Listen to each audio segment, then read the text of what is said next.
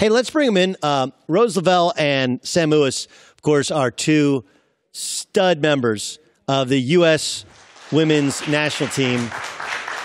And they're holding the World Cup trophy. This may sound silly because I know it actually mirrors, I believe, the men's World Cup trophy, but the Stanley Cup is actually a cup. Why isn't the World Cup a cup? I don't have an answer for you on that one. I mean, listen, who wouldn't want to party with a cup instead of party with a trophy, even though you guys did? You guys went hard, like surprisingly hard, I think, to many people after winning the World Cup. Yeah, it was a little surprising to me, too. I didn't expect myself to rally that much, but it only happens once every 4 years. Did you party so hard that Jill Ellis had to retire? You partied her into retirement. I don't know about that, but we did party a lot. I was throwing out chest bumps. I chest bumped Megan Rapinoe so hard I broke her sunglasses. So we've been dealing with the financial situation of that, about me paying her back for those. What kind of sunglasses? Expensive ones. Expensive ones? You're like, wait, they cost how much? Yeah, they cost like $300. Like, they cost how much? Man, and you know what happens with sunglasses is the freebies, you never lose. The expensive ones that you buy, you always lose, or you always drop. Those are the ones you drop or you crack, right? That's or you chest bump. Or you chest bump. Jill did announce her retirement. What has made her such a special coach for the U.S. Women's National Team? Yeah, I mean, I think she's done so much for this team, and as much as she's done for the team, I feel like she's done so much for the future of this program and federation, and I feel like I have grown so much as a player over the past 3 years because of her, so I am like selfishly sad to see her go, but I'm really happy she's going out on top and gets to spend some time with her family now. You guys, look, it's completely different than the men's team from this perspective. You guys are expected to win, right? Like, it's like, hey, don't come home unless you bring home the hardware, and this is second consecutive time you're able to do so. What was it like to prepare and play with those expectations? It's a huge honor. I mean, neither of us was on the team in 2015, so we came into this in the cycle, and we knew that there were high expectations going into the tournament. But being surrounded by a lot of experienced players who were there in 15 and who have really been around the block and done so much with this team, it gave us so much confidence, I think, to just see them out on the field there with us. Was there is there a secret sauce? Because it did feel like you guys. You know, Megan brings on so much attention to herself and to the team, but you guys fed off of it and played better because of it, which so many times great athletes look, that's a lot. And to challenge world leaders, to challenge the rest of the world, and to stare conventional wisdom in the face and go hey, bring it on, and then perform as well or better. What's the secret sauce to the ability for your team to deliver?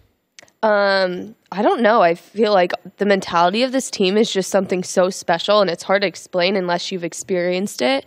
I think we even say, even in the England game, when it was the 80th minute and we get a PK called on us, everyone was just like, you know what? Whatever happens, happens. If they score, we still have 10 minutes to score again.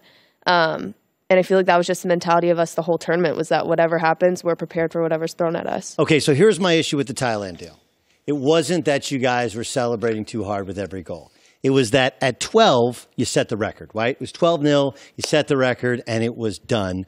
Was there ever a thought of hey, let's just bring it out and run it out instead of 13? Because I don't necessarily understand I understand a little bit of the criticism of celebrating, you're supposed to have fun, but the 13th goal felt like adding one on. From basketball analogy, it's like pressing when you're up 30. Did you need to?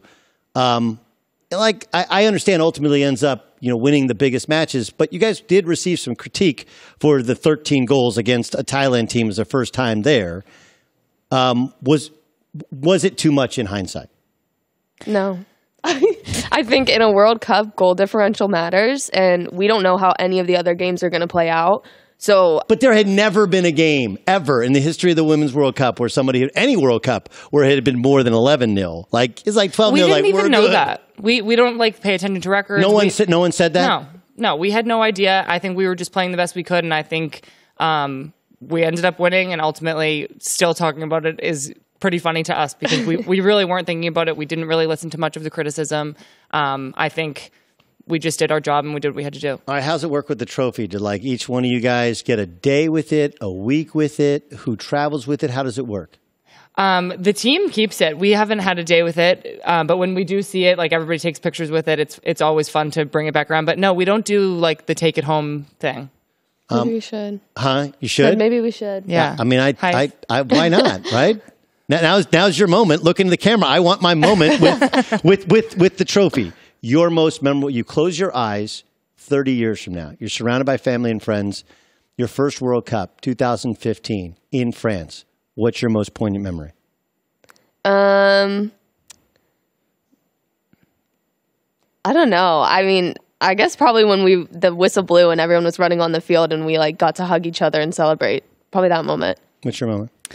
I think seeing my family in the stands after. And just seeing them and the joy that we got to share being there together, I think I'll remember that. It's a huge stadium. I felt like the France game was a zoo. It was kind of amazing. Was that what was the best of the atmospheres? Because maybe it was how it was sold on television because you're playing, in their place. What was that like? The France game was crazy. The crowd was so into it. It was unbelievable, but I think that being in Lyon and kind of everyone knowing that's where the final was going to be, the crowd was just like electric. And I think we had so many of our own fans there that it kind of felt like a home game for us. So I would say the final in Lyon, the crowd was unbelievable. Well, I mean, you guys, it's one thing to talk it, it's another thing to walk it. And you guys, I mean, it was amazing to watch. Amazing to watch. I'm sure it was incredible to experience. Rose and Sam, thanks so much for joining us. Hi, everybody. Thanks for watching. Subscribe here to get the latest from the show. Also, be sure to check out more of the best clips from The Herd or go watch a few segments from other shows on FS1.